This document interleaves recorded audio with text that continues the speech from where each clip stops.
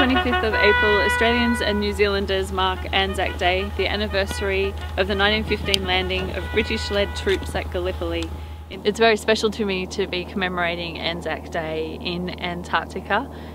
There's a great tradition of Antarctic explorers who have served in defence forces in times of conflict, including Mawson and Wilkins and Hurley, and we'll remember those men today.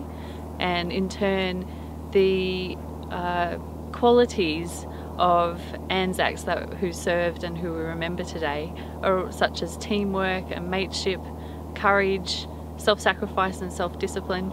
They're all qualities that I see in the expeditioners who are with me in Antarctica at the moment, and it's a great honour to be spending Anzac Day with those Australians and New Zealanders so far from home.